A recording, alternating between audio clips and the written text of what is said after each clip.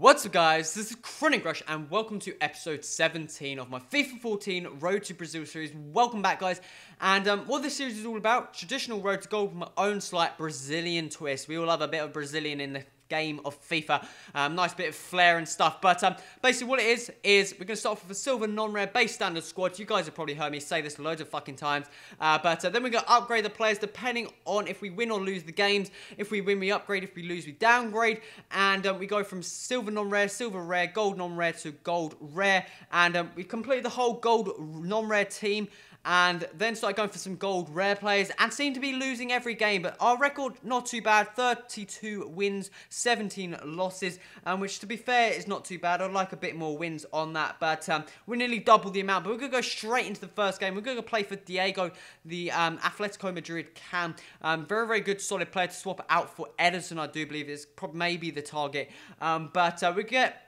into this game, and I'm just hoping we get some more gold rare players because we seem to be playing atrociously. I think it's time for a formation swap, but we come against this BPL with Hulk and Robinho. It's not even BPL, it's Brazilian mixed with a Spaniard, but it's a fairly solid team. It's a bit sweaty in terms of pace and stuff. But I'm not going to complain. I'm going to go and hopefully annihilate his ass. But we're going to have an over-the-top ball into Edison, who's going to get that through the keeper's legs to go and make that 1-0 in the 20th minute here. Then move into the 37th minute here. Pick the ball up from a dodgy throw-in.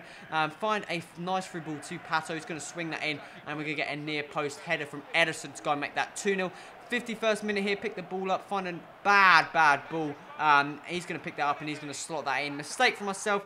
I stopped playing it out of defence. That is where I'm going wrong. But we ended up winning at 2-1. As you can see, the same amount of shots on target. I had 10% more possession than him. Probably deserved that victory. He wasn't the strongest of players, and I ballsed up giving him some of the shots on target. But that means we can go and upgrade to another gold rare player, and hopefully should bolster up our attack force, hopefully getting more goals into the back of the net with the addition of Diego there. A very, very good, cheap cam, guys, if you want to go and pick one up like him. A bit of club maintenance before we move on to the next player. You guys have seen him already. Felipe Melo. Come on, we need to get a good CDM in this team. We went for him before, ended up losing and having to downgrade, but we're going to go and try and upgrade Fernandinho, which is kind of a risky move in the sense that if we do lose, we're going to have to downgrade to another silver rare player, but I'm deciding willing to take that. So we come against this guy here. Time to get the kits nice and sorted there. I hate choosing the kits that are too similar. That's one of my biggest pet peeves on FIFA.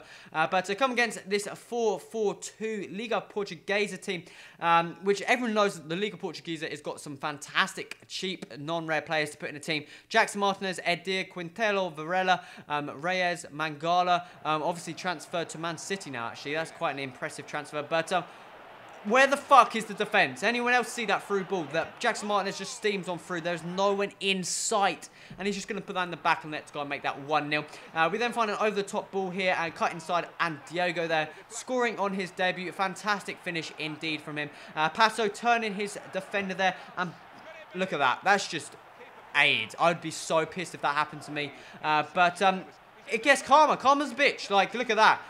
I know FIFA wants to be realistic and shit. I've never seen in a single football game two players run into each other and falling over. It just doesn't work like that. And then more FIFA AIDS. My player just wants to like reach out for the ball when he's got no chance, and the guy puts it in the back, and there we end up going from 2-0 up down to 4-2 against Bard FC, which is a fucking nightmare. But as you can see, there's same shots on target. I had 10% more possession than him. And again, how does that work? Like, come on, the FIFA 8 is just real. But we're going to go for another player we've already gone for, and that's going to be Miranda, because we need to get some of these upgrades in the position. I'm trying to get all upgrade in every position, so striker, the cams, the CDMs, and the defense, centre-backs and stuff like that. But the goalkeeper, there's no need to upgrade. Very, very good goalkeeper. Danilo, okay.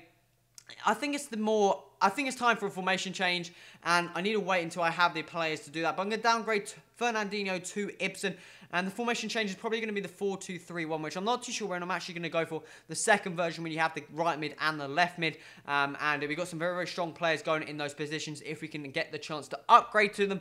But we go into the third and final game of this episode, guys, and come against this team here.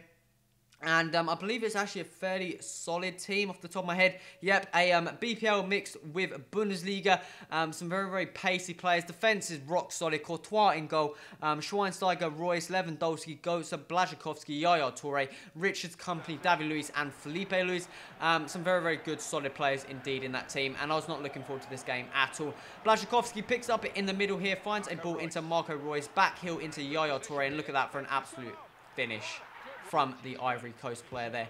To go and make that 1-0 there, then move all the way to the dire moments of the game. Balls up there. I was just going for the goal, ultra attacking, just trying to get a ball back. And what the fuck is going on here? Like, this guy took so long to put it in the back of the net. It's a fantastic finish, but I was just ballsing up, and I was pissed at this moment. Ended up losing the game again, and Royce is just going to finesse that in back of the net to go and make that 3-0, which it probably didn't deserve. As you can see there, he had a lot more shots because I was not playing towards the end of the game, but I don't know, I just felt that at least one of mine should have gone in. And again, it was one of those nights where every game you seem to play, something seems to go against you. You seem to make the most stupid mistakes, or the players just don't seem to be making the right runs, making the best passes through balls and stuff like that. But that means another downgrade, I do believe, because we went for, I think, who did we go for? Miranda. So that means we're now going to have 5 silver rare players in the team to our 3 gold rare, the rest being gold non-rare. So we are going backwards, which is not good at all. But a bit of club maintenance before we end this episode, guys. So let's mink that like button, also subscribe to stay tuned to the series, and any feedback in the comment would be much appreciated, guys. This has been Crush. Till next time, adios.